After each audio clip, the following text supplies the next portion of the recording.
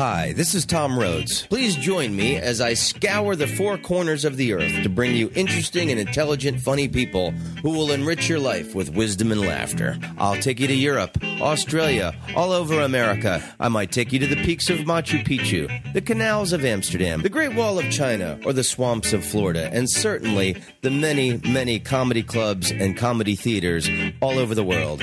Come hang out with me and meet the many interesting people that pop up in my life as I travel the world as a stand-up comedian. You're listening to Tom Rhodes Radio. Karate kick, baby. Rock and roll.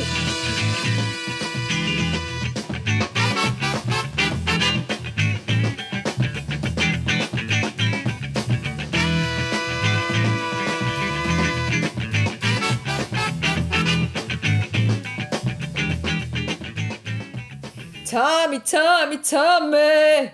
Ashna, Ashna, Ashna. Hey, welcome to Tom Rhodes Radio Smart Camp. Beep, beep.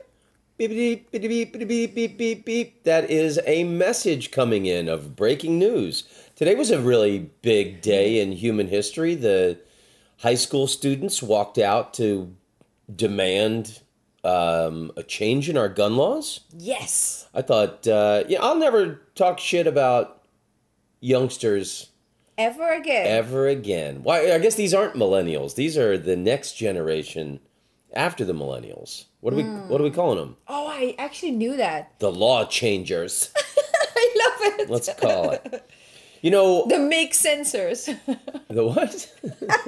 Make sensors. Make sensors. I like that. The common sensors. The balancers. You know, you set up yesterday. I did one of the mentoring sessions where someone can pay and talk to me for an hour on Skype, these mentor sessions. Just hanging out with Tom. I've done 3 of them so far. I thought it was a really weird idea when you first, not weird, I was just like, oh, brother, how's this going to go? And all 3 have been excellent.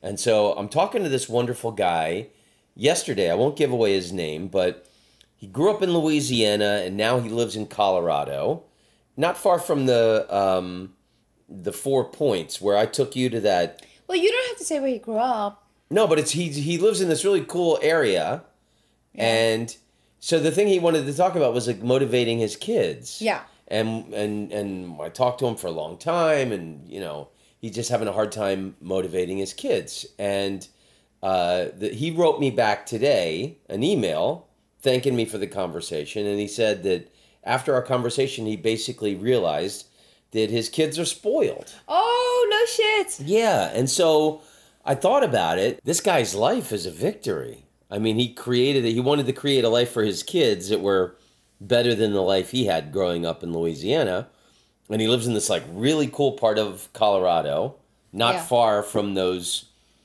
cave ruins, those Native American cave dwellings that I took you to. Oh, I loved it. Everybody should go. Wasn't that one of the coolest trips we ever took? Yeah, it was. It was very romantic too, because the stone has this reddish orangey color, and just driving through that is very romantic, just because of the color, Yeah. So I thought it was cool that he. It's like the meep meep shoof shoof. The meep meep. It's driving to that. It was like the Roadrunner cartoon. The Roadrunner cartoon. Yeah, because you can actually see those little birds. Like when you go through Arizona and Utah. Yeah, really? Yeah, they're really tiny. They don't look like the Roadrunner cartoons. Meep meep. Anyway, I thought it was cool that this guy's created such a life for his kids that, they're comfortable, basically. Mm-hmm. And I'm very impressed with this young generations coming up, and you remember all the footage from the 60s of like college bearded, long-haired college hippies demanding an end to the Vietnam War. Mm-hmm. Now it's these like fresh-faced high school kids who are demanding gun laws, and we're tired of capitalism and tired of companies who are not doing the good thing for society. Did you know a big portion of people who are getting a new job, asking for a new job, find it very important that the company they will work with is more, environment friendly, society friendly. They really care for that. next to the salary they're getting, they find it equally important. Right. The corporation they work for has a conscience. Yes, moral companies. And that says a lot about these millennials or youngsters. Yeah, whatever comes after millennials. The balancers. The balancers. I like that. I don't know if you saw this one speech this kid got up and made today in front of the Capitol. He said, you politicians that want to stay with the NRA and don't want to change, we've got our eye on you and we're going to vote you out of office. And like, this kid's like probably 16 and he's standing there all like confident and big dick rock and roll. And forever people have been afraid of the NRA and standing up to these politicians who are in the pocket of the NRA. And I just thought it was really ballsy and cool to see this little 16-year-old kid and all these other kids giving these speeches going, we're not afraid of you, fuckers. I love that. It's so idealistic, but they're doing it, They're not just dreamers. They just do it. They go there and they speak. They're not afraid, I mean, a lot of the way I grew up was I really had to respect elder people. And then, you always talk a little bit reserved, Actually, I think if this would happen, if I would be in that class with my history, I would write a formal letter and try to convince them, Right. And they're just talking like they're equals, and I like that about the youngsters. They do, because I don't know, this is about a lot of reasons, but they don't have that huge gap between the generation. They just talk like you're anybody else, you did like you're a friend, like, hey man, how are you? I wouldn't say that to an older guy. I would say, oh, hello, more formal, right? Yeah. And these youngsters are just really cool about that. Hey man, how are you? Like your jacket, So them just yelling emotionally and, rightfully what they are bothered with was so great to see. Yeah, and it's amazing if you think about it, that Stoneman Douglas high school shooting happened 1 month ago. So these kids have organized all of this protest and, school walkout. And next week is that March for Our Lives on March 24th. And all this has happened in the space of a month. Yeah. So these kids are really kicking ass. I hope that the politicians are not gonna now say, well, we're gonna up the voting age. 21. We're going to change the voting age to 35. Yeah. So these kids won't have any power for another 10 years. But, as fucked up as the world looked a year ago, you have to admit, seems like some really beautiful changes are happening in society now, like gun laws and the women's movement and the demand for diversity in entertainment. My manager keeps telling me it's not a good time to be a white guy. And the film and television is looking for diversity. And I keep telling my manager that he's looking at this wrong. Because in all these stories of diversity, they're going to need a white guy to kill. And I want to be that white guy. So I've been practicing getting killed. So I can have a career in entertainment. What do you think? I think you said it the last podcast too. Shit, did I really? Maybe, yeah. Wow, and we lost. Pretty shocking. I know that you've heard me play the song for you. It's one of my favorite songs. But Craig Mack died yesterday. Craig Mack, one-hit wonder. He had the song, I'm kicking new flavor in your ear. I'm kicking new flavor in your ear. I'm gonna fit inside your mouth like a piece of sizzling. I always like that he used the word sizzling, which is like some cheap processed bacon.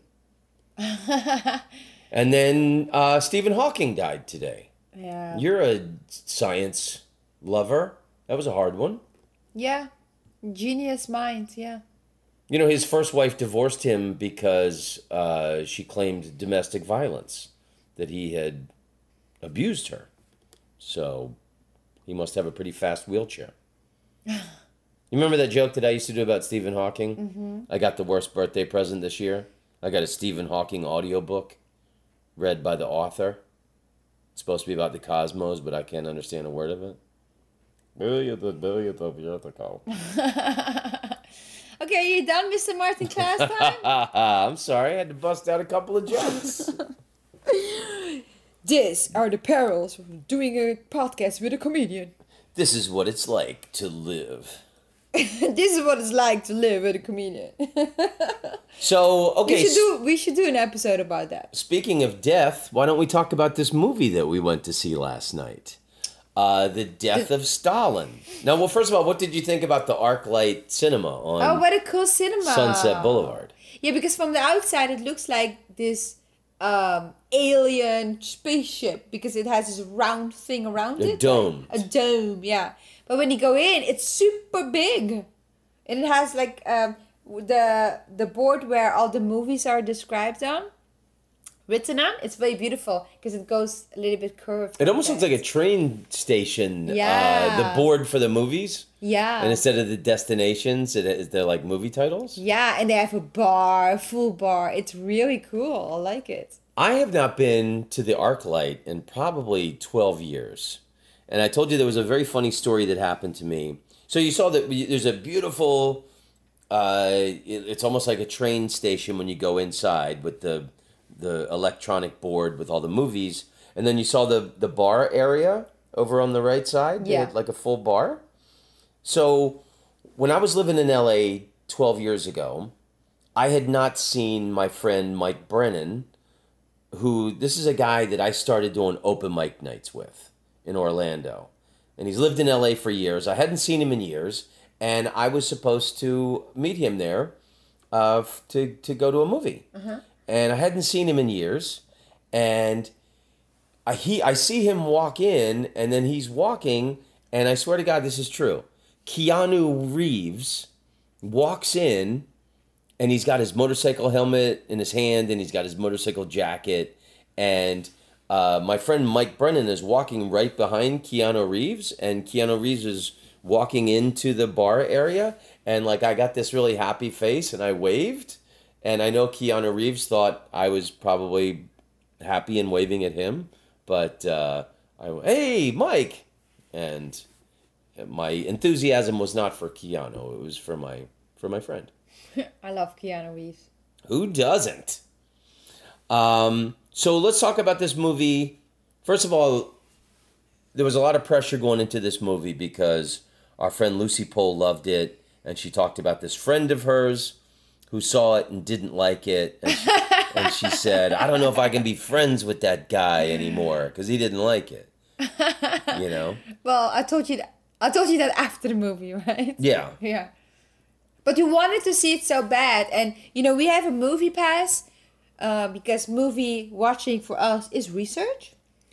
And we have got this movie pass, but the ArcLight is not affiliated with it. So we had to pay full price. So we had to pay full price. And I thought this is only the last day that Tom and I can see it together. So we really busted our asses. And, we thought, okay, we got to see this movie last night. We got to put the time out to see this movie. So we went to it, and the ArcLight is amazing. That was a great experience.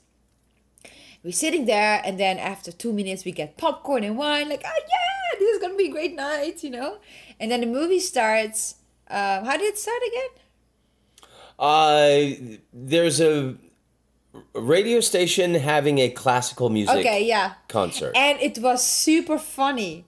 But here it is. There's this guy behind us. And I am really enjoying the first few minutes of the movie. It's hilarious. I can immediately sense the satire in it. I can immediately sense that absurdism in it. But this guy behind me is laughing every 1 or 2 seconds. Super loud. That it started to annoy me so bad that I thought, wait a minute. You really have to laugh about this. It was almost like he was paid by the producers of the movie to be sitting in the theater and laughing his head off or something. Don't you hate when people in the movie theater laugh only because they want to show their opinion? Because you're a loud laugher in a movie theater when you want to show other people like, haha, I found this really funny. And then you even laugh harder than you would have. It's a social thing. So he was doing that, you know? But I liked the laughter in the movie, and it made me think about different great comedies I had seen in theaters and the laughs. It was just this one guy who was sitting directly behind us was laughing like a jackal. And that was a little distracting. It was distracting because then it made me think, wait a minute, this was not that funny, you know? So it kind of affected the way that I saw the rest of the movie. Because he just kept laughing. Even there's a few moments in the story that are a little bit, because of the reality, because the death of Stalin is about the death of Stalin. And of course, it's a terrible time in reality, I'm sorry, in history. And there are a few moments that I thought, wow, yeah, that's really bad because that actually really happened, And then the guy laughed at that shit too. I was really like, oh my God, please remove this dude. I really liked the movie. I thought it was funny. You said, and you correctly, that, some of the jokes fell flat. Like at the beginning, Stalin's body's there and he's like in this piss, and then like these guys kneel down in it. And I mean, it was. No, well, I think there were two jokes that fell flat. One is they have a lot of flowers at the funeral. Yeah. And then somebody is coughing and says, oh, this pollen allergy. And I know that everything in the movie has some kind of meaning. And so that was clearly a joke. To put in a movie for a joke. And I thought, wow, that's such an open mic night. Yeah, like when the guy Baria goes, I'll get all of you. And then the Jeffrey Tambor character goes, he said all of you. I was standing over there. He wasn't talking about me. He went like this with his hand. Like, I mean, I thought it was funny. I saw the humor in it. I thought it went on for a second too long. I thought the movie was funny. There were great parts in it. It's great. I mean, the satire of the real situation is funny enough on its own, of the, what boobs these people were. And I'm sure this movie will piss off Putin and everyone in Russia who sees it. But it's hard to get past the fact that they're constantly shooting people and torturing people. And then the Baria, that guy, he rapes this. Yeah, I thought those moments were not funny. So it's hard to laugh at kind of silly gags when there's people constantly getting shot and tortured and raped. Young girls, and that's what I mean. I didn't think those were funny, and I don't think that it was meant to be funny. But this guy was laughing at that shit too, so it really annoyed me as well. This guy really ruined my movie experience, because I thought the movie is interesting. You have to know a little bit of the history to really find this movie, to understand the humor in this movie. Because when you know the whole history, how Stalin died, what happened, what his daughter said, if you know about his son a little bit, you find everything super hilarious because it's based on reality. Yeah. It actually happened. And when you see it, you think, holy shit, I'm watching a comedy. Oh no, this is not a comedy. This really happened. And then you just burst out laughing. Because you see it exactly filmed straight from reality. And I told you, it's the same thing. For example, let's say in 10 years, somebody would make a movie out of the President Trump and the Trump administration. Yeah. Him saying particular things happening in the administration. Literally the truth, right? And they would make the movie exactly like how it happened. It would be a satire. It would be absurdism. But it's funny because it actually happened. And you're watching the movie and thinking, I cannot believe that this guy really said that. He tweeted that at 3 a.m.? That's crazy. Yeah. It's interesting because I went to Tbilisi, Georgia years ago, like 20 years ago. And, Joseph Stalin was from Georgia. So he was a ruthless dictator, murdered hundreds of thousands of people. But in Georgia, they think he was a swell guy. Propaganda. I remember they had vodka with Stalin's picture on it. They were selling everything with Joseph Stalin's face on it in Georgia. He's like their Mickey Mouse.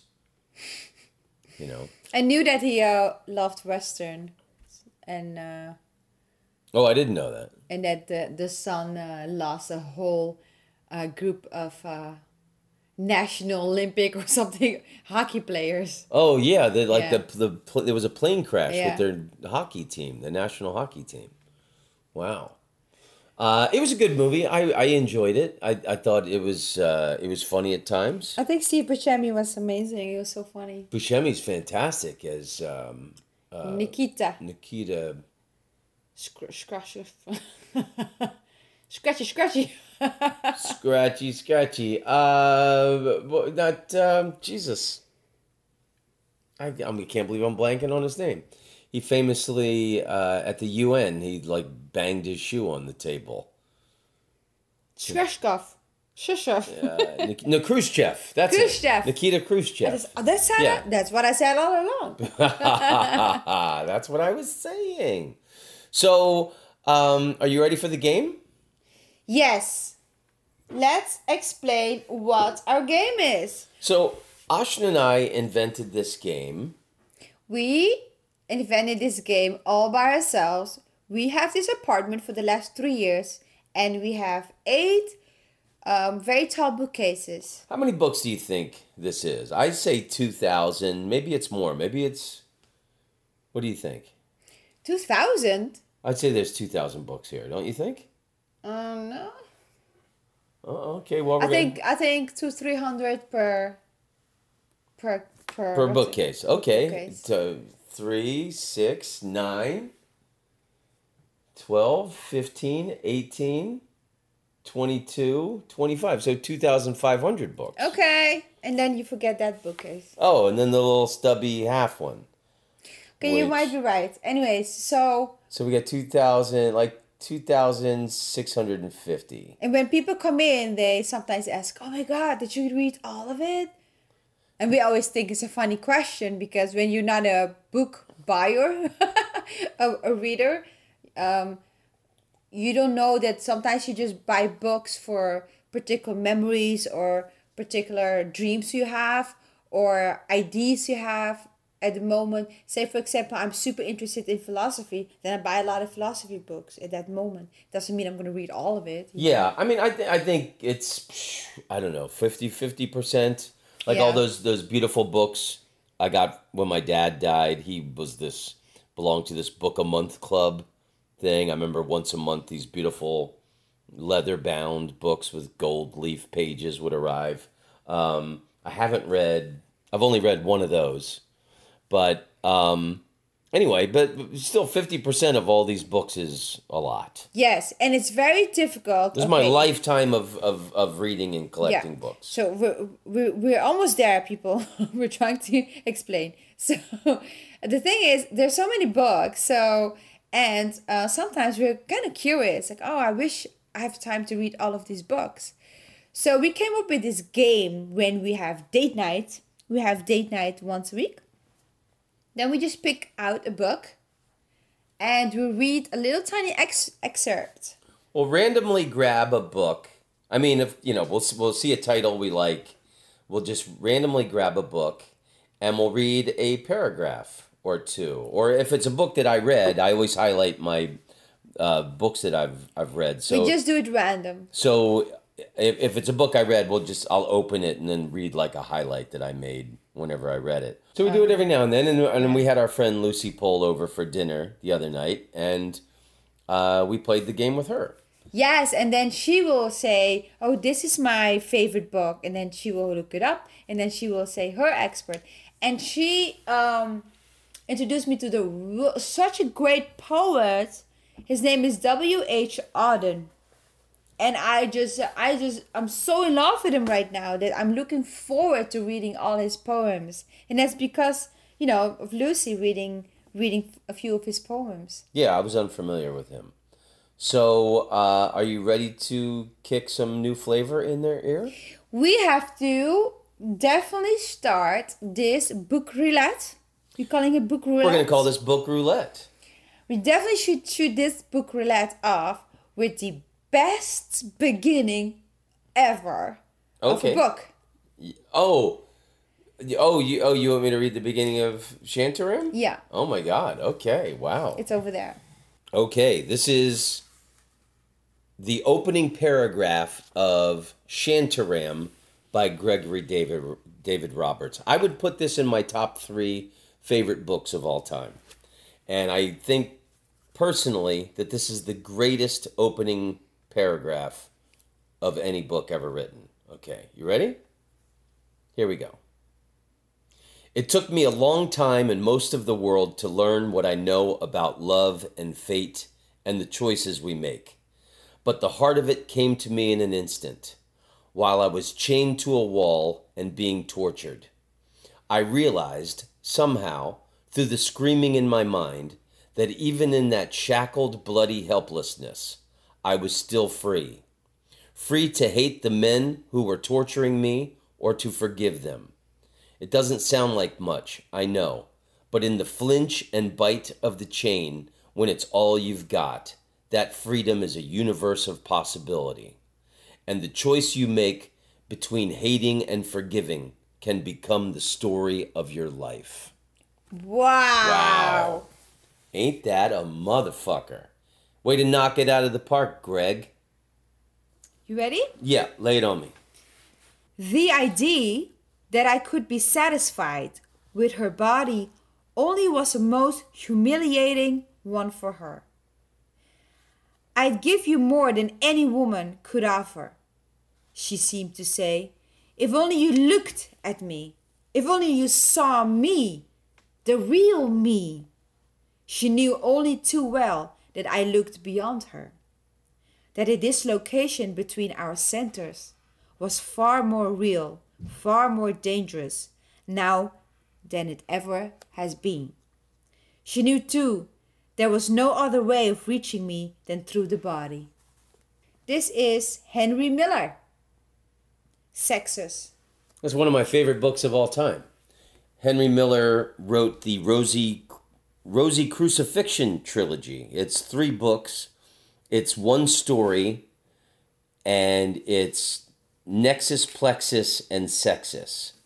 It's called the Rosie Crucifixion trilogy, and Sexus is my personal favorite Henry Miller book of all time. Okay, so my turn. Yeah. Within these limitations, the pursuit of culture, even through books, is valuable because our happiness depends on what we have in our heads rather than on what we have in our pockets. Even fame is folly. Other people's heads are a wretched place to be the home of a man's true happiness. This is from The Story of Philosophy by Will Durant. Wow. This is one of the books that you and I bonded over. When you and I first started dating, you gave me this book. This is your book. Oh, nice. Do you remember this? Yes, I bought it when I was doing my internship here in California. And you said this was a book you really loved, and you lent it to me. Yeah, I did. And I thought, fuck, I have to marry this woman so I can keep this book. Now you did. You never read it. I did. What do you think all these highlights are? Here, how about I read another starred highlight? What do you think?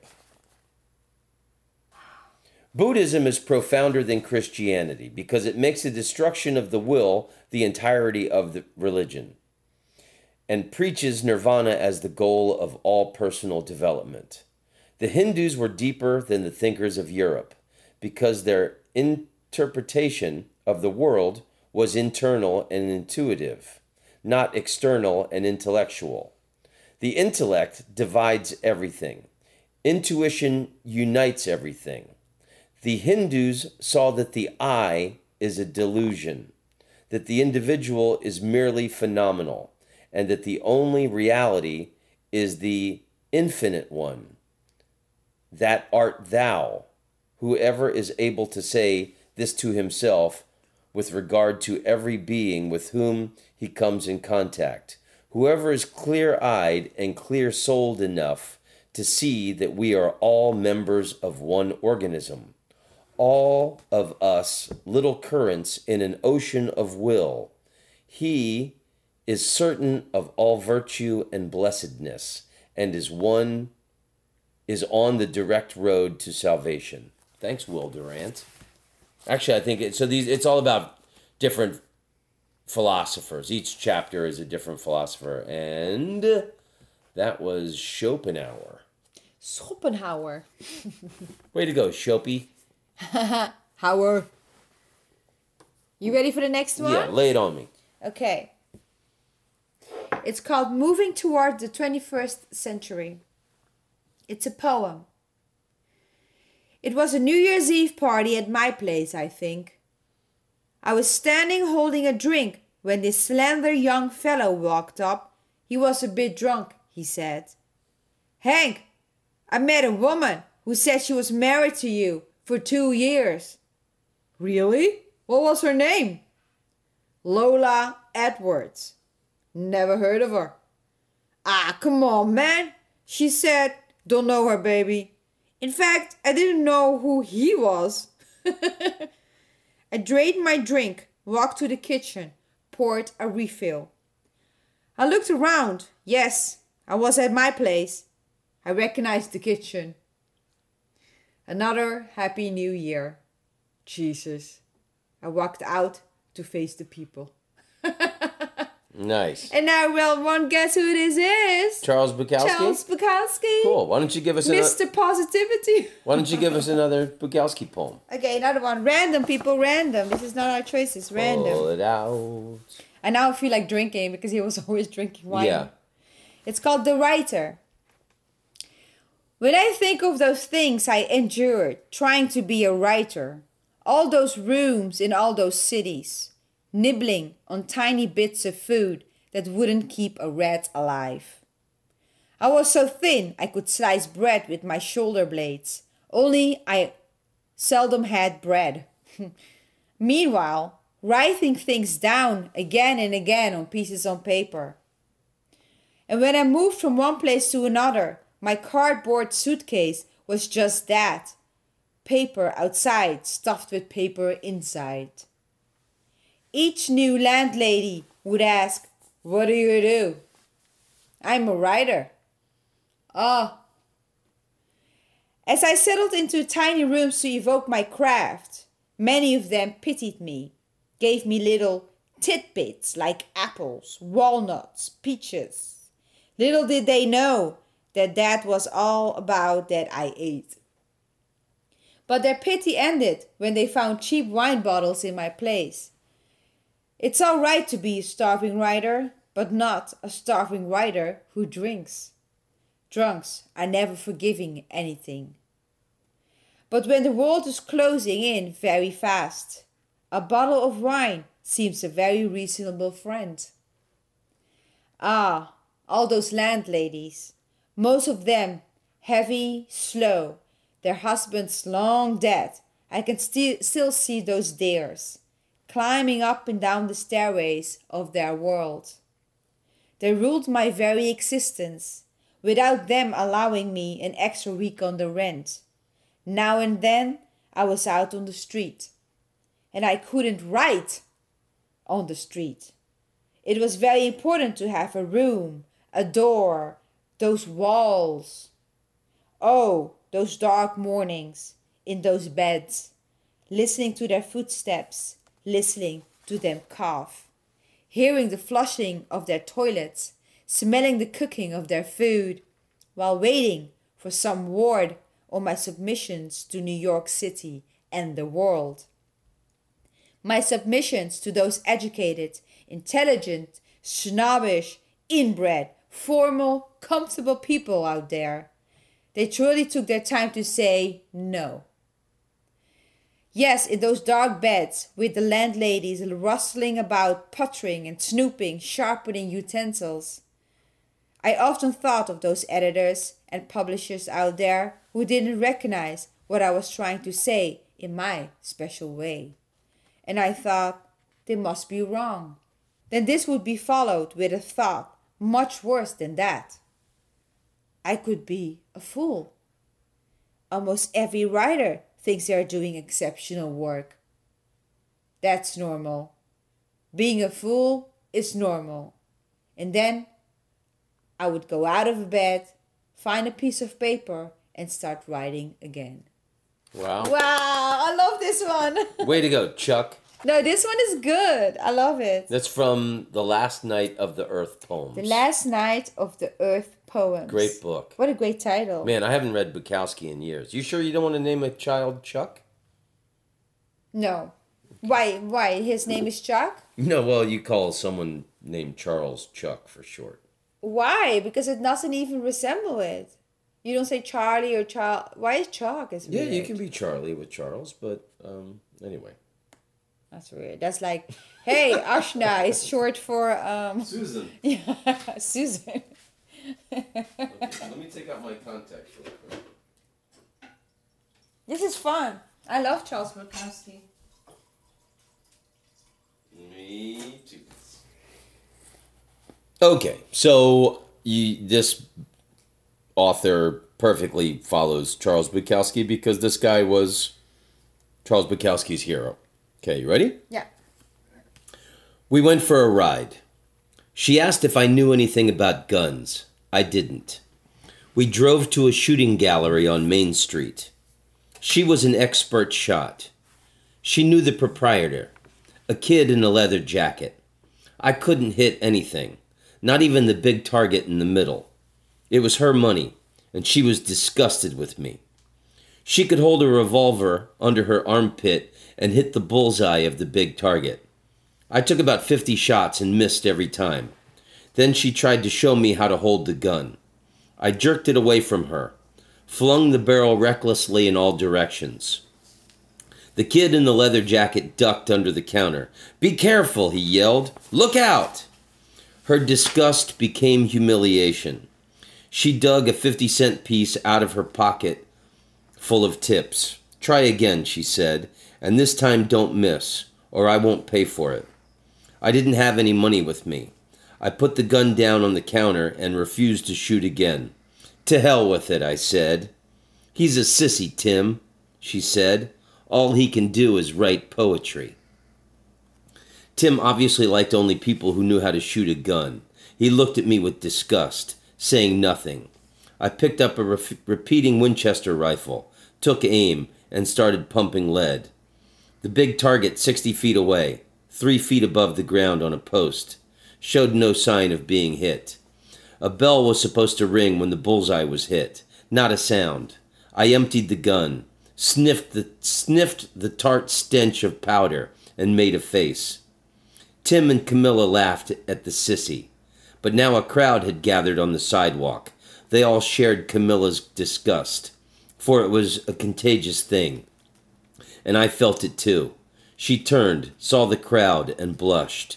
She was ashamed of me, annoyed, mortified. Out of the side of her mouth, she whispered to me that we should leave. She broke through the crowd, walking fast, 6 feet ahead of me. I followed leisurely. Ho ho, and what did I care if I couldn't shoot a damn gun? And what do I care if those mugs had laughed, and that she laughed? For which one of them, the boobish swine, the lousy, grinning Main Street dopes, which one of them could compose a story like The Long Lost Hills? Not one of them. And so to hell with their scorn. I love that. This is one of my favorite books of all time. This is Ask the Dust by John Fonte. And Charles Bukowski writes the introduction to this book. Yeah. And I remember the introduction where he says he was like homeless living in LA and he would go to the library every day and read books. And all the authors he read, he said they all fell flat. None of them had balls or,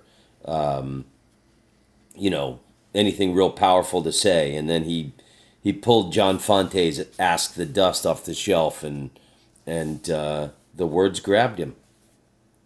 I love that the piece you wrote.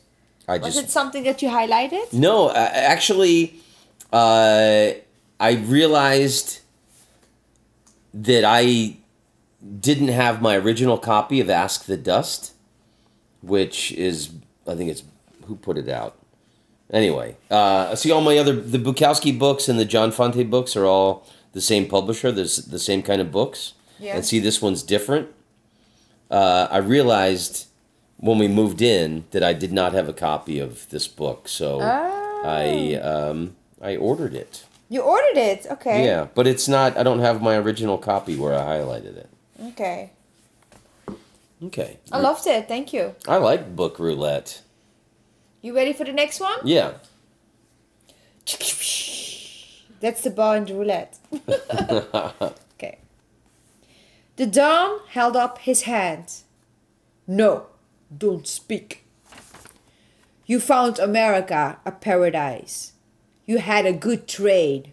You made a good living. You thought the world a harmless place where you could take off your pleasure as you willed. You never armed yourself with true friends. After all, the police guarded you. There were courts of law. You and yours could come to no harm.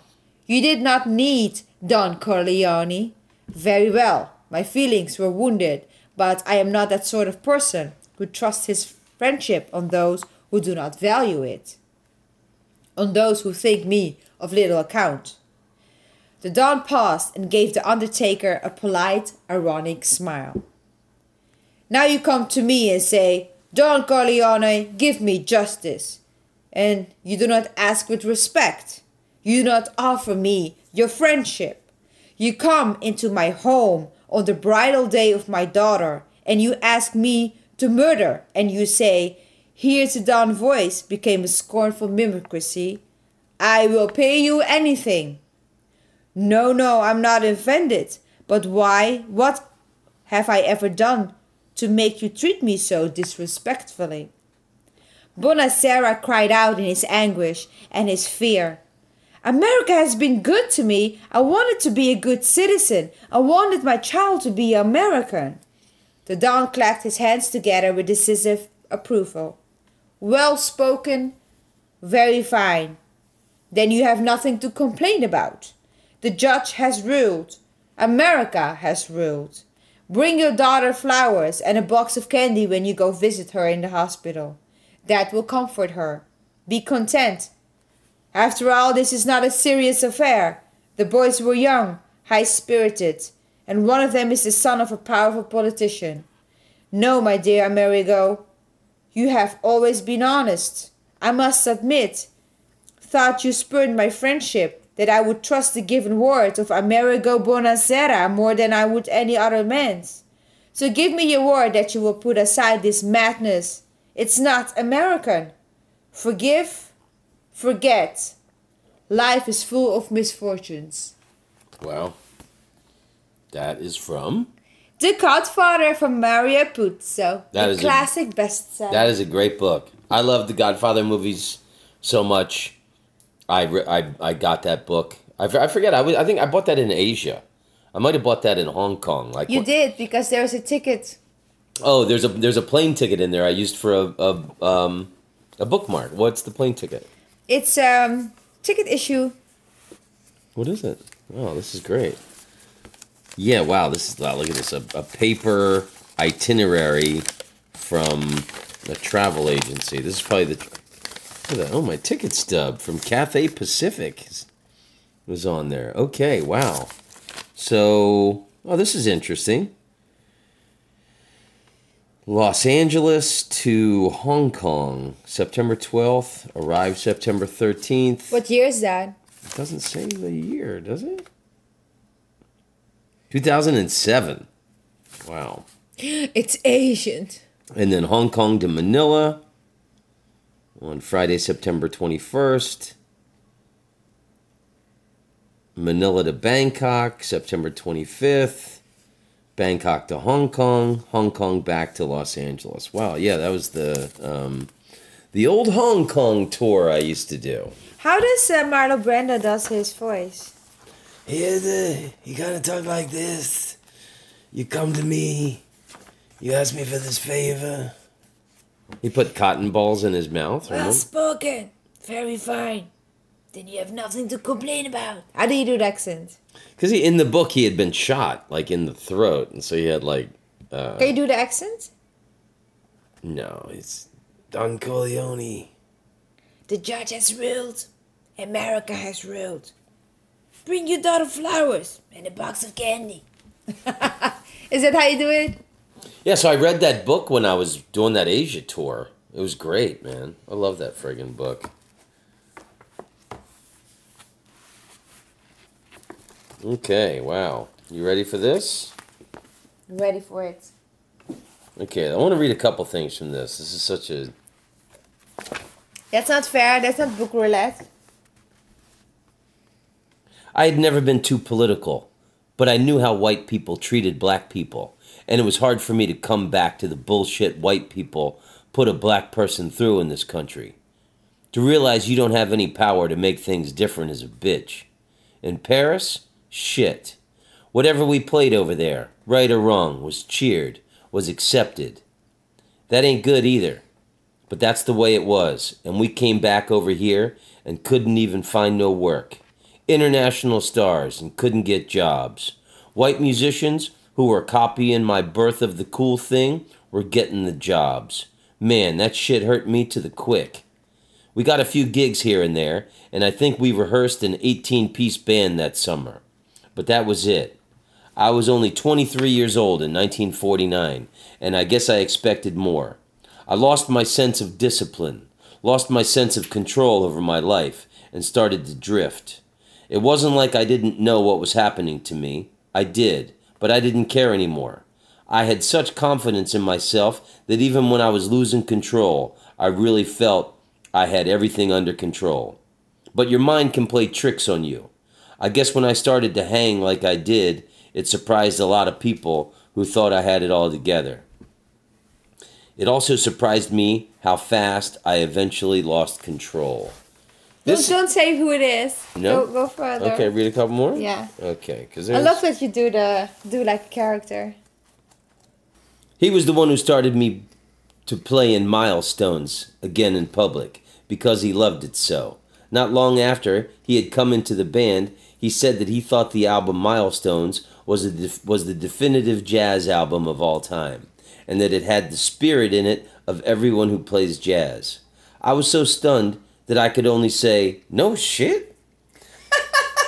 Then he told me that the first music he fell in love with was my music. I just loved him like a son. Tony played to that sound, and he played real hip, slick shit to the sounds he heard. He changed the way he played every night and played different tempos for every sound every night. Man, to play with Tony Williams, you had to be real alert and pay attention to everything he did, or he'd lose you in a second, and you'd just be out of tempo and time and sound real bad. Okay, let me... All right, here we go. Let me read this last part, all right? The concept for "you're under arrest" came out of the problems that black people have with policemen everywhere. The police are always fucking with me when I drive around out in California. They didn't like me driving around in a $60,000 yellow Ferrari, which I was doing at the time I made this record. Plus, they didn't like me, a black person, living in a beachfront house in Malibu. That's where the concept for "you're under arrest" came from. Being locked up for being a part of a street scene. Being locked up politically. Being subjected to the looming horror of a nuclear holocaust. Plus, being locked up in a spiritual way. It's the nuclear threat that is really a motherfucker in our daily lives. That and the pollution that is everywhere. Polluted lakes, oceans, rivers, polluted ground, trees, fish, everything. I mean, they're just fucking up everything because they're so fucking greedy. I'm talking about whites who are doing this, and they're doing it all over the world, fucking up the ozone layer, threatening to drop bombs on everybody, trying to always take other people's shit, and sending in armies when people don't want to give up. It's shameful, pitiful, and dangerous what they're doing. What they have been doing all these years, because it's fucking with everyone. That's why on Then There Were None, I have a synthesizer creating sounds like flaming, howling winds, which were supposed to be a nuclear explosion. And then you hear my lonely trumpet, which is supposed to be a baby's wailing cry, or the sad cry of a person who has survived the bomb's explosion. That's why those bells are there in that tolling, mourning kind of sound. Nice. Okay, this book, I think everybody in show business should read this book. This is Miles. It's the autobiography of Miles Davis. So it's in Miles Davis's own words, and there's a Harper's Index fact about this book that the word motherfucker appears 333 times in this book. 333? 333 times the word motherfucker appears. So he'll be telling a story about Charlie Parker, and then he'll say, and then the motherfucker did this, and then the motherfucker did that. So I read this book, Jesus, 30 years ago? What year did this book come out? It's not for the faint-hearted. Came out in 1989. Wow. It's one of my favorite books of all time. I was born in around 1989. You were 10 years old. You're born at No, don't tell my age on the podcast. Okay, you got one? Yeah, I never read this book. I have this book so long and never read it. Well, there I go for the first time. Here we go. There's one passion that's profoundly rooted in sexuality and that is inflamed by age. This is jealousy. Lagasse shows that it is often caused by a transference of emotion. The hairdresser, whose business is failing readily, persuades himself that his wife is deceiving him and makes terrible scenes. And since old age is a time of generalized frustration, it begets a general resentment that may take the form of jealousy. Then again, in many old couples, sexual decline often brings with it either one or two-sided resentment, and this easily turns into jealousy. Sometimes in the papers, we read of a 70-year-old man who has beaten or killed the woman he has lived with for years out of jealousy, or that he has a fight with a rival. Maybe he was taking his revenge for his partner's frigidity, or for his own impotence. Women of over 70 are brought before the courts because they have fought over an aged lover. In institutions where both sexes live together, many violent quarrels break out with jealousy as their cause. Dr. Bellier conducted an inquiry in the 13th arrondissement in Paris. They concluded that couples find aging more difficult than solitary individuals because the emotional relations between husband and wife worsen and grow more complex with age. Wow. The decline in their health together with the loneliness resulting from retirement and from their children's leaving home means that each lives almost exclusively through the other. More than ever, each demands love and protection, and each becomes less and less able to satisfy this demand. Their permanent state of dissatisfaction makes them insist upon always being together. It excites jealousy and even persecution. Separation may indeed be a mortal blow to those who literally cannot do without each other, but living together brings them more torment than happiness. Wow. This is The Coming of Age, Simone de Beauvoir. Simone de Beauvoir. Wow. And I think you were right. It is impotence. Beauvoir. How do you say it? Simone de Beauvoir? That was Beauvoir. Sartre's girlfriend, right? Yeah. I think she did a study of, getting older. Wow. Yeah, and it's Look, it's where's the title? It's a story of coming of age, seen from within.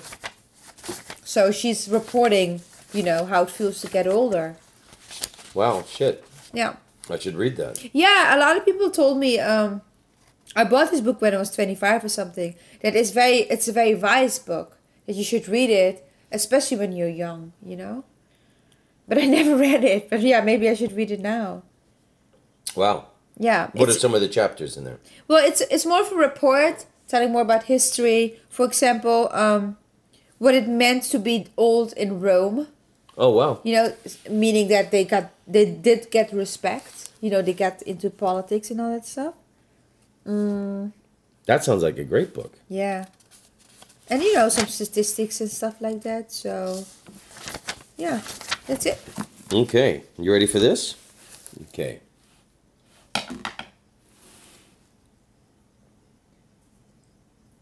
They lighted up a blazing fire, and having rubbed the feet of the criminal with lard and other penetrating and inflammable substances, they stretched him along the ground, with his feet turned towards the fire. In this horrid agony they forced him to continue, until he had confessed whatever they pleased. These two latter species were usually continued for an hour, and frequently still longer. There were likewise other species of torture frequently made use of, which will be described in the course of the narration. When the accused was condemned to the torture, they conducted him to the place destined for its application, which was called the place of torment. It was a subterraneous vault, the descent to which was by an infinite number of winding passages, in order that the shrieks of the unhappy sufferers should not be heard.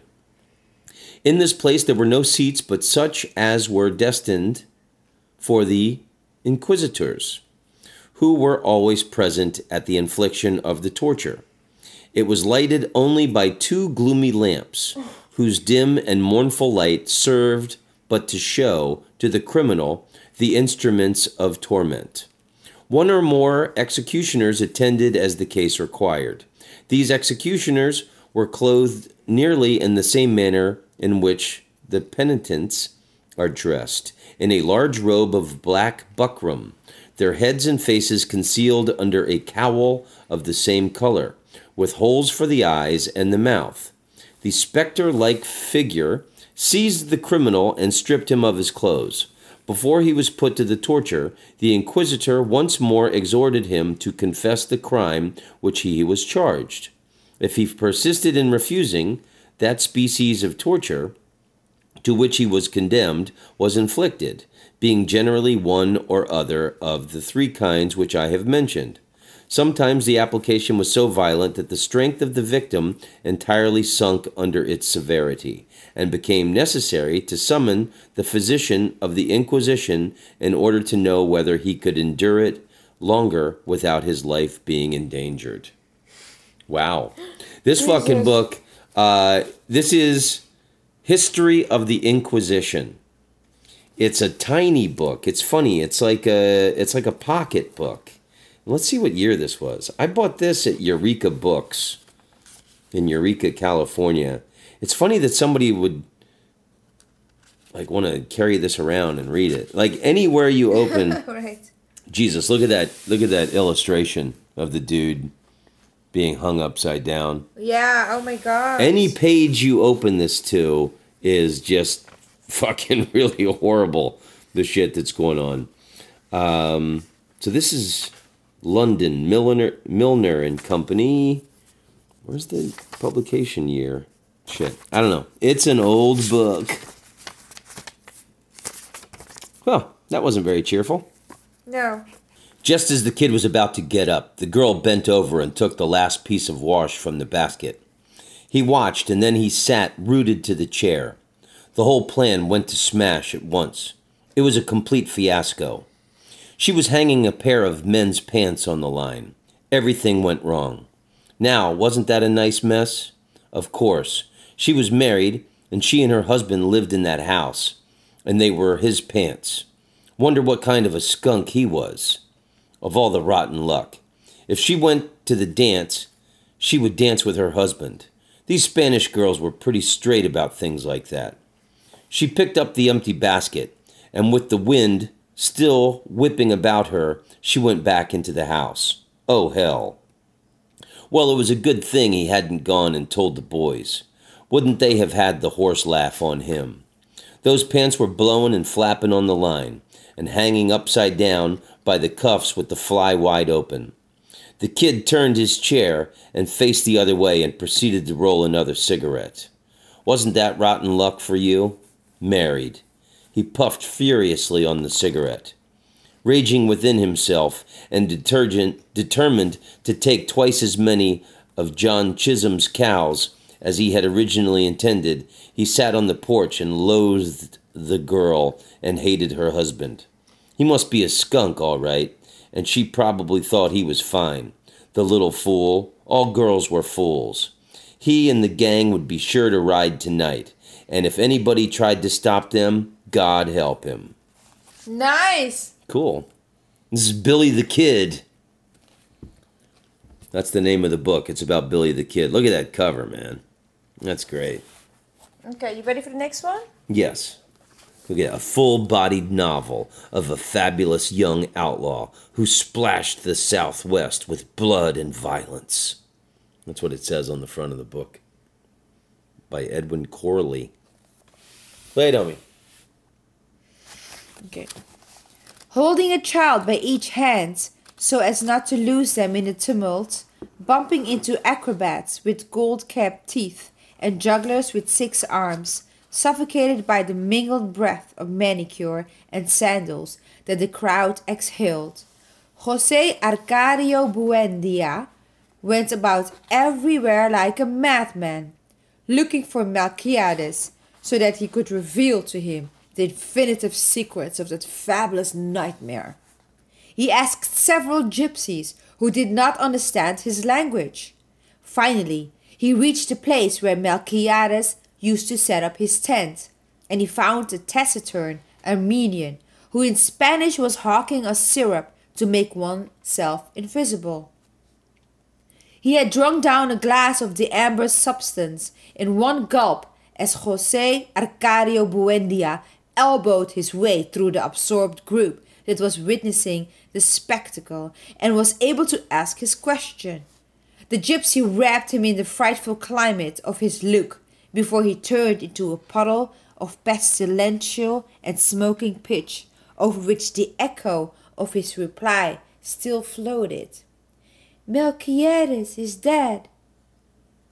Upset by the news, José Arcadio Buendia stood motionless, trying to rise above his affliction until the group dispersed, called away by other artifices, and the puddle of the taciturn Armenian evaporated completely. Other gypsies confirmed later on that Melquiades had in fact succumbed to the fever on the beach at Singapore and that his body had been thrown into the deepest part of the Java Sea. The children had no interest in the news. They insisted that their father take them to see the overwhelming novelty of the Sarges of Memphis that was being advertised at the entrance of a tent that, according to what was said, had belonged to King Solomon. They insisted so much that José Arcadio Buendia paid the 30 reales and led them into the center of the tent, where there was a giant with a hairy torso and a shaved head, with a copper ring in his nose and a heavy iron chain on his ankle, watching over a pirate chest. When it was opened by the giant, the chest gave off a glacial exhalation. Inside there was only an enormous transparent block with infinitive internal needles, in which the light of the sunset was broken up into colored stars. Disconcerted, knowing that the children were waiting for an immediate explanation, José Arcadio Buendia ventured a murmur. "It's the largest diamond in the world." "No," the gypsy countered. "It's ice."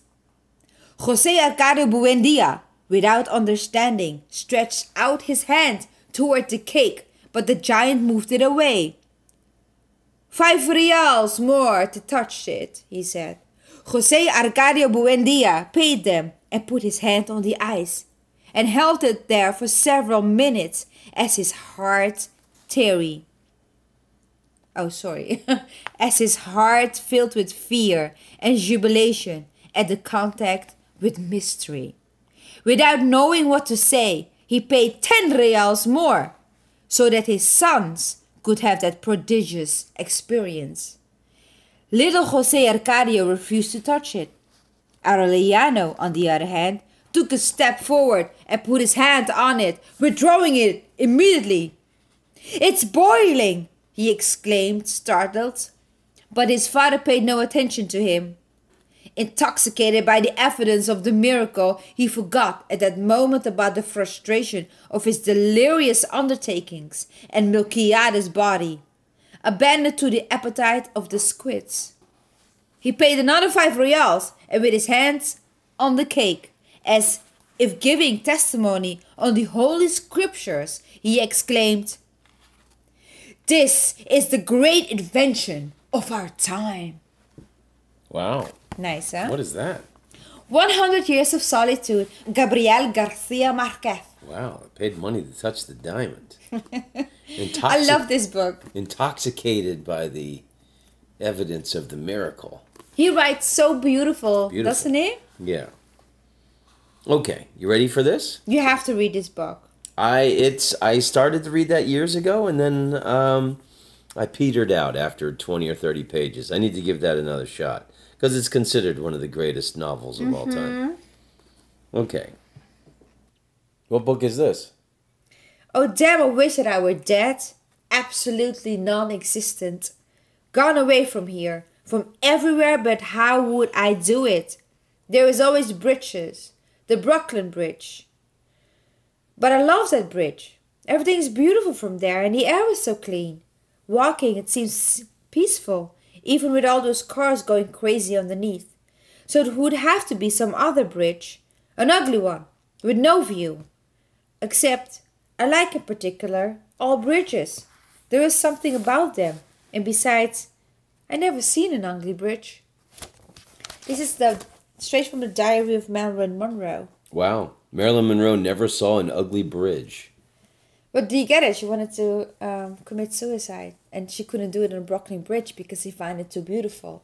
Ah. And she said, I should find another bridge with no view, an ugly bridge. Wow. That's interesting.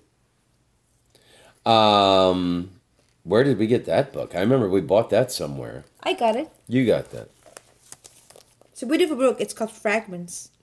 It's fragmented poems from Marilyn Monroe's diaries. Yeah. Wow. Okay, you ready for this? Yeah. Time for a poem. Dying Laughing. A lover was telling his beloved how much he loved her, how faithful he had been, how self-sacrificing, getting up at dawn every morning, fasting, giving up wealth and strength and fame, all for her. There was a fire in him. He didn't know where it came from, but it made him weep and melt like a candle. You've done well, she said, but listen to me. All this is the decor of love, the branches and leaves and blossoms. You must live at the root to be a true lover. What is that? Tell me. You've done the outward acts, but you haven't died. You must die. When he heard that, he laid back on the ground, laughing, and died. He opened like a rose that drops to the ground and died laughing. That laughter was his freedom and his gift to the eternal. As moonlight shines back at the sun, he heard the call to come home and went. When light returns to its source, it takes nothing of what it has illuminated. It may have shone on a garbage dump or a garden or in the center of a human eye. No matter. It goes, and when it does, the open plain becomes passionately desolate, wanting it back. Okay. Cool. How about one more? Flowering gifts. It takes too long to tell the whole story of these stories.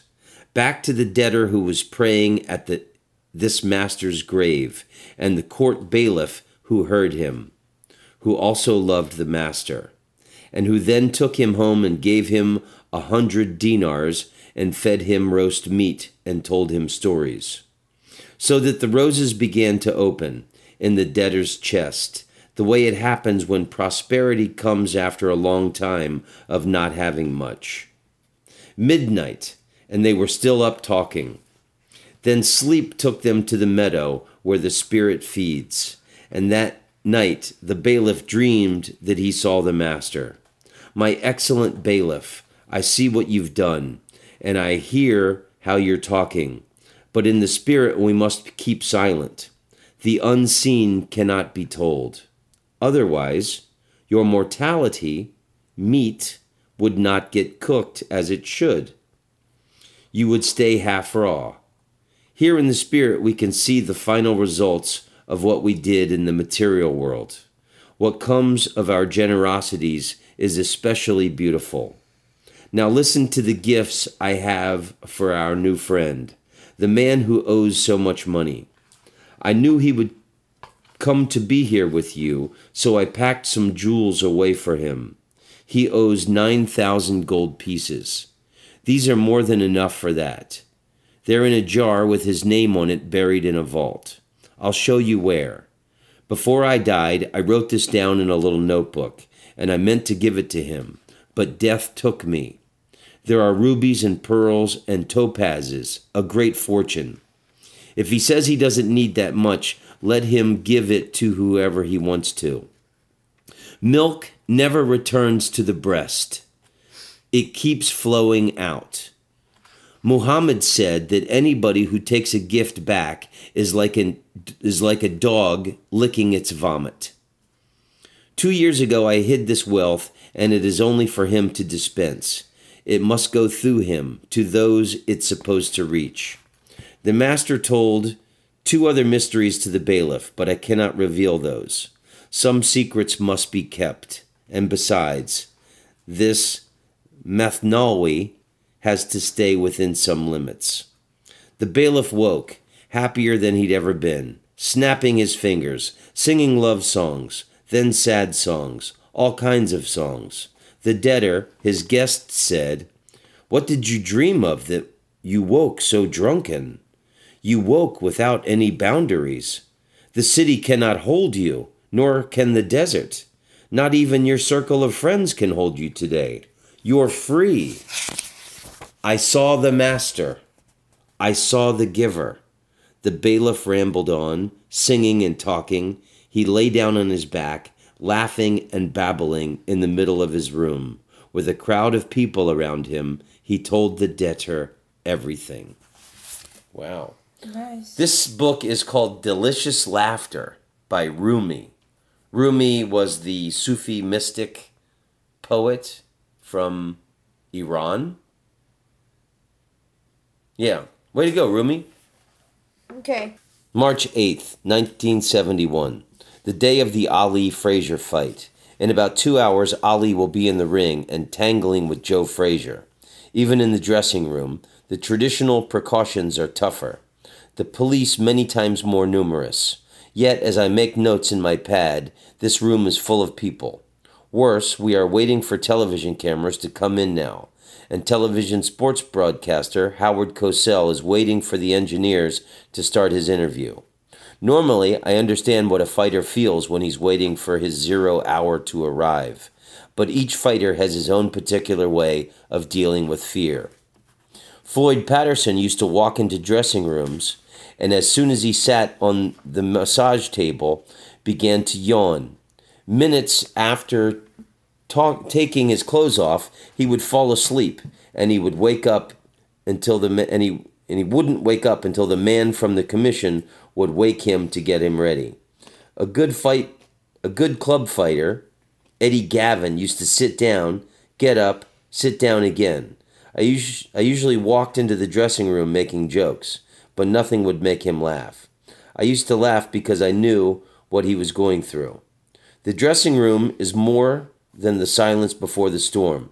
It is the symptoms before the illness, or worst of all, like the last minutes in death row. Certainly for middleweight contender Wilbert Skeeter McClure, a dressing room was death row, and he was a prisoner who didn't fear anything but death. He was impossible. He was a good fighter, but he never learned how to control fear. That was one lie he never learned. My life in dressing rooms was not much different from the others. I felt what Floyd, Gavin, and McClure felt, but no one would suspect. I hid my emotions pretty well. Cool. This is from a book called Sting Like a Bee. The Muhammad Ali story. Ice cubes cracked downstairs as Derek dropped them into the drinks and said, "Karen's around somewhere. I'm sure she'll pop up in a minute." Karen went softly up the remaining stairs and into Anne's room. There were the tumbled clothes on the bed and a wedding dress, again wrapped up in its sheet, lying on top of them. She took off her shorts and her shirt and her shoes and began the desperate, difficult process of getting into this dress. Instead of trying to put it over her head, she wriggled her way up into it, through the crackling skirt and lace bodice. She got her arms into the sleeves, being careful not to snag the lace with her fingernail. Her fingernails were mostly too short to be a problem, but she was careful anyway. She pulled the lace points over her hands. Then she did up all the hooks at the waist. The hardest thing was to do the hooks at the back of the neck. She bent her head and hunched her shoulders, trying to make those hooks easier to get at. Even so, she had a disaster, the lace ripping a little under one arm. That shocked her and even made her stop for a second. But it seemed she had gone too far to give up now, and she got the rest of the hooks fastened without mishap. She could sew up that tear when she got her dress off, or she could lie and claim that she had noticed it before she had put the dress on. Anne might not see it anyway. Now the veil. She had to be very careful with the veil. Any tear would show.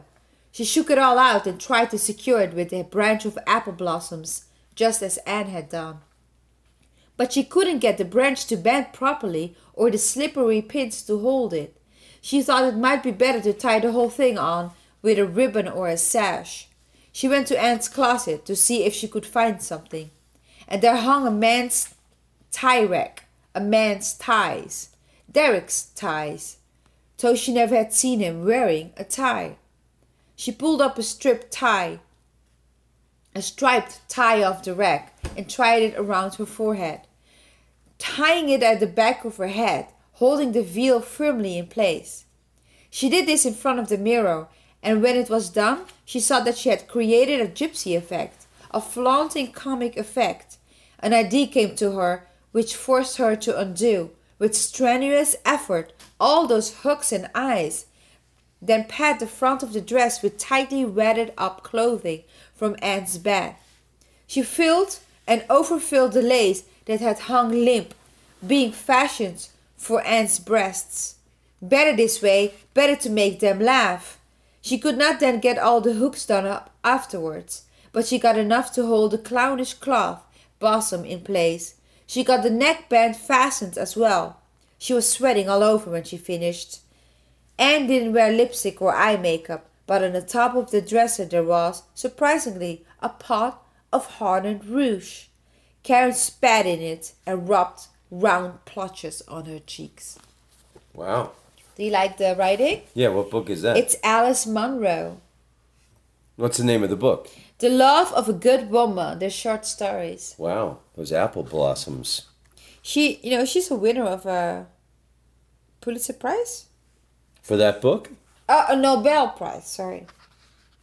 Yeah, Nobel Prize for Literature in 2013. Wow. Okay, 5 years ago. Alice Munro, The Love of a Good Woman. Okay, here's my next selection. The artist is an exception. His idleness is work, and his work repose. He is elegant and slovenly in turn. He dons, as he pleases, the plowman's overalls, and determines the tails worn by the man in fashion. He is not subject to laws. He imposes them. Whether he occupies himself by doing nothing or ponders over a masterpiece without appearing busy. Whether he leads a horse with a wooden bit or leads with long reins the 4 horses of Britska. Whether he lacks even 25 cents or throws around handfuls of gold, he is always the expression of a great thought and towers over society. Wow. This is from Treatise on Elegant Living by Henri de Balzac. The goal of the civilized man, as of the savage, is repose. Okay. The man accustomed to work cannot understand elegant living. Okay, you about ready to wrap up this game? Yes. Why don't you read one more, and then which one would you like? Here we go. This is not a novel, is it? No. Here, why don't you read this one? Chapter 7. The Man's Side. How to Win a Woman.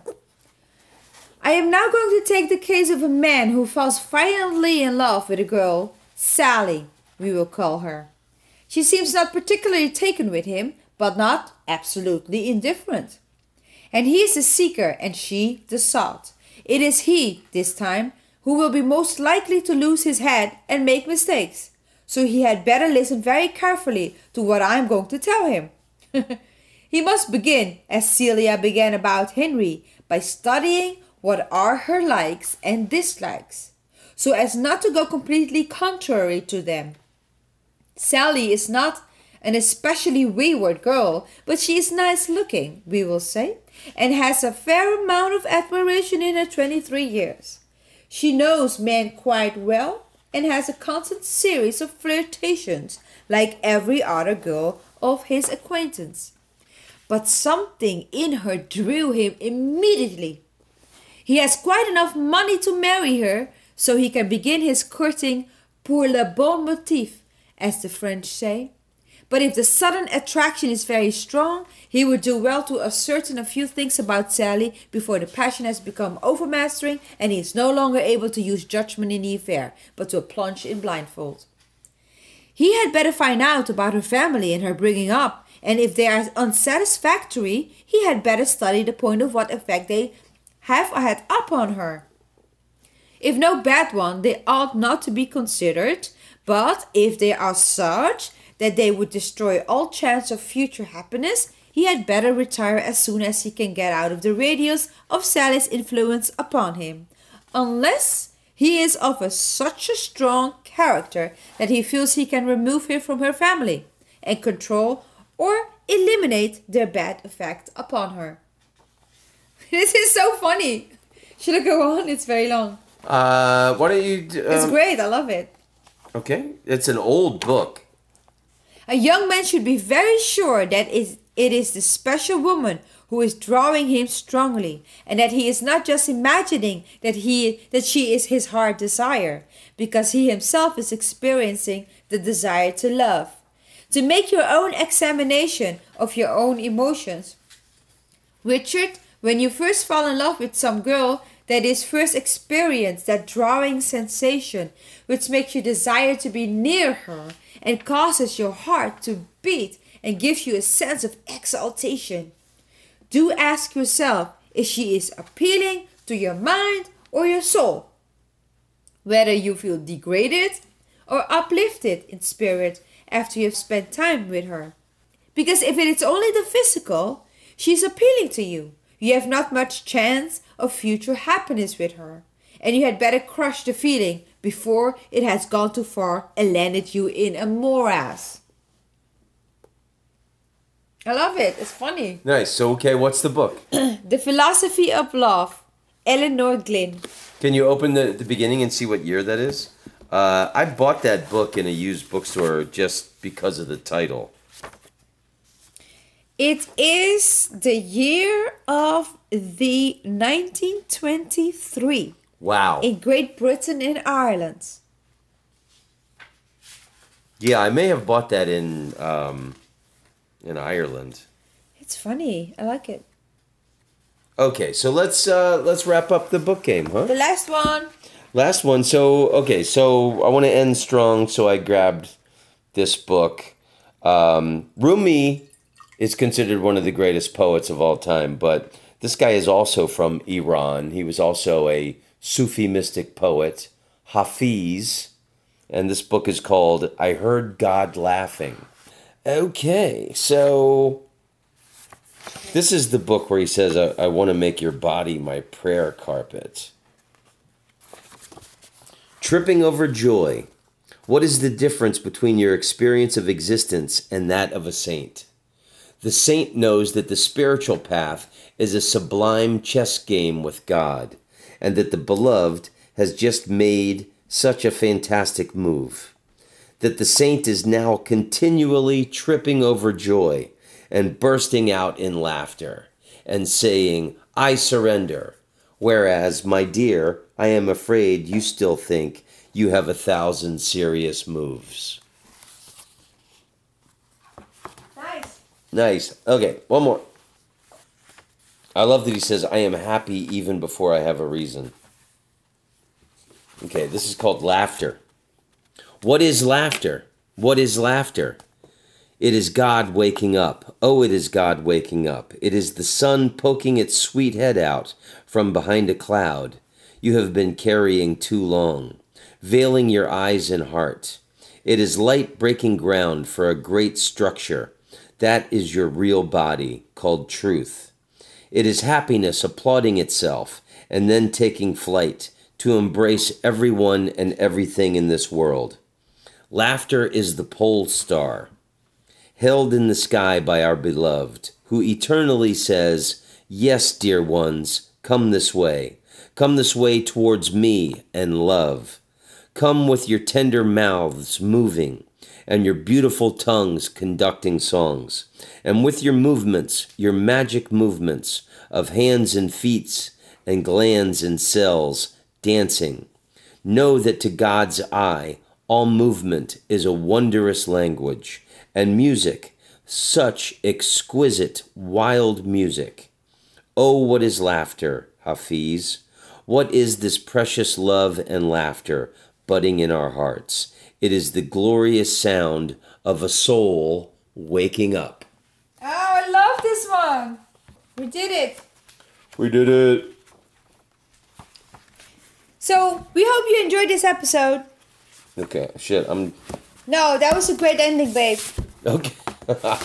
Hey, so that is our book game. I hope you enjoyed it. This was Book Roulette. This was Book Roulette, where we randomly grab a book off the shelf and read it to you. And, of course, there was a few that I couldn't help grabbing, like Rumi and Hafiz. I hope it inspires you to read some books. Yay! Read anything. Read a gum wrapper. Read a Dixie cup. Just read something. Read the medicine prescription. As Thomas Jefferson said, I cannot live without books. Shalom, amigos. Shalom, amigas. Yo, Mac, I don't even understand how they didn't understand you and that Mary joint. Yeah, I Kick know, that man. old robotic, futuristic George Jetson Yeah, crazy you joint. down, just like Uniblab, robotic kicking flab, or flavor bitter batter, chitter chatter, matter than the Mad Hatter. I bet your eyes come by fatter. I got the data to turn your body into antimatter.